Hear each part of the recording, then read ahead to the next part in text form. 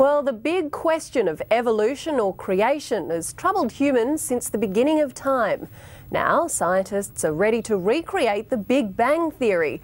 The only catch is, and this is a pretty big catch, it could kill us all.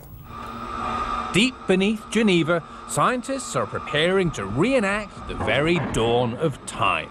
They will smash two beams of tiny particles together, recreate the Big Bang, and voila, discover what 95% of the universe is made of. Well, that's the plan. I think this far exceeds anything that human beings have ever built. This audacious undertaking has an $8 billion price tag and a very uncertain outcome. Do you think your mum will understand? No, I don't think my mum will, but you know, I think she's proud of me anyway. So.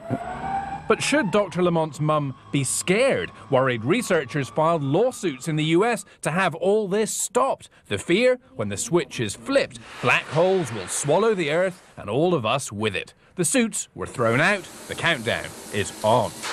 This tunnel is essentially a time machine. Here, the two proton beams will collide and recreate conditions 1/trillionth of a second after the Big Bang.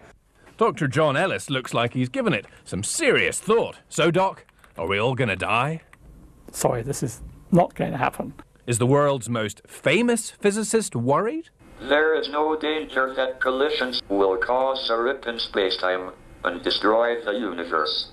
But not even Hawking really knows what will happen. Will they solve the mystery of what our universe is made of, or will they destroy it trying? I don't want to know.